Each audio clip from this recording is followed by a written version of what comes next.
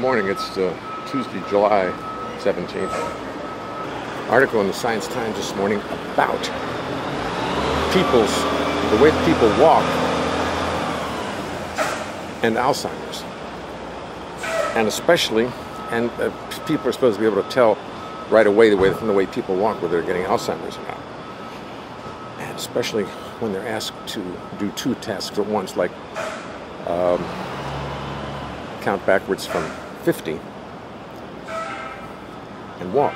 They say that that their walking really gets nuts if the brain can't handle it, because there's one thing for the unconscious to keep your balance and keep you going, and walking in a proper way. And even people with Alzheimer's not counting back, they can't walk right because their brains can't handle the unconscious tasks, the subconscious tasks, not unconscious, subconscious tasks of walking.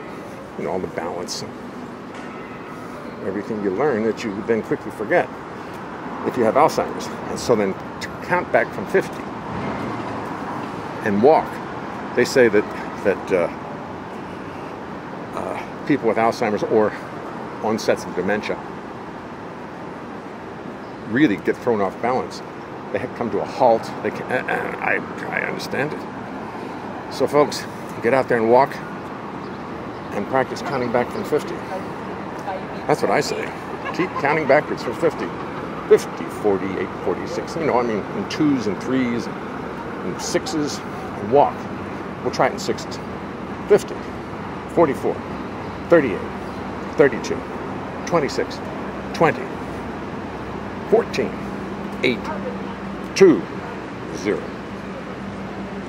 I did it. Try sevens backwards from 100. 100, 93,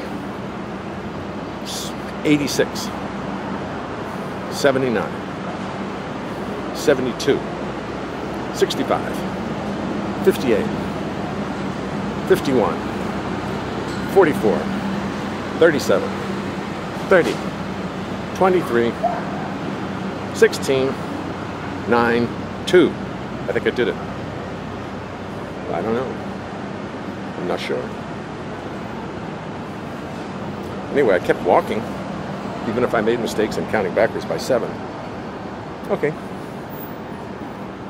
Practice, dudes.